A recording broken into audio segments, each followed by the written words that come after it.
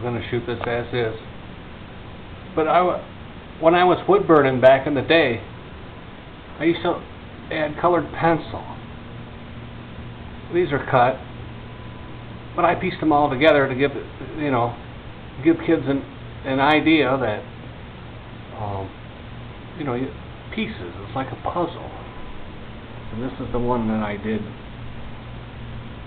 This is in cedar. It's a big island. Oh, it's just beautiful. These all back here, which we can't see, those are all colored in too. Some are colored, some are not. A lot of people don't care for that color look. But this is one. I'm trying to speed this up, people. This is one that's colored. Remember, we're burning the wood, we're burning the black on there, and then we go back in there with a colored pencil. And then we get our pirate ship. This is the last wood burning Rick ever did.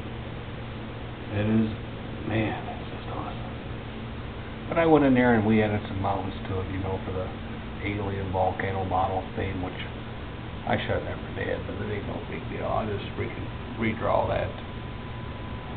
This isn't supposed to be an alien, but I can go back in there and put that on another piece of wood. I have many.